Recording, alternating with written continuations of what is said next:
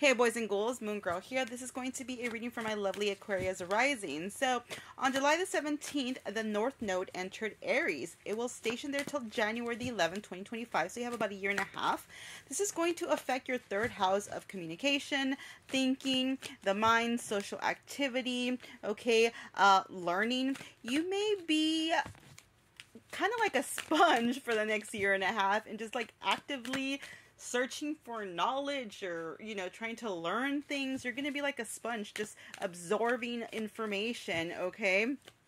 You may be studying up or researching things. Some of you may think about taking online courses or possibly some sort of I don't know, maybe signing up for school or doing your own research here for some of you guys, okay?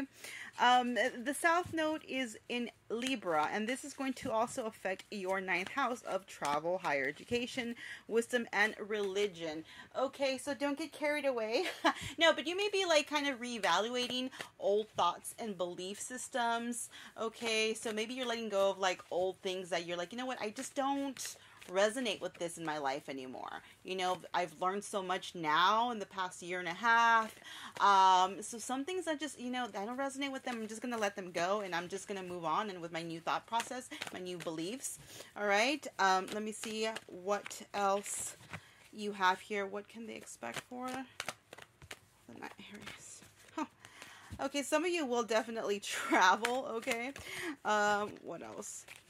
You may be collaborating or working with people here in any dynamic, okay? These could be people at a distance from you, okay? So say maybe online or whatever, okay? You may be either making new friends, acquaintances, even a spouse, or maybe you have like other classmates or something like that if this is like online classes or something, but I do see you communicating with people at a distance, so your voice is going to be heard, okay? So maybe you're an influencer, or maybe you just have a page or something and you're like adding content, or you're really voicing your opinions here.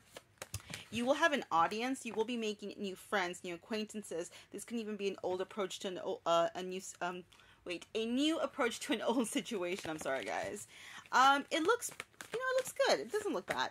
Yeah, I kind of feel like you guys are just you're so ready to let go of things that have been holding you back. You are going to speak some truth. You are going to communicate a lot with the Ace of Swords. New beginnings here for you guys. I like it. Congratulations. You will be leaving some things and people behind. So, I mean, that's the downfall, but good riddance. You don't need them in your life anyways.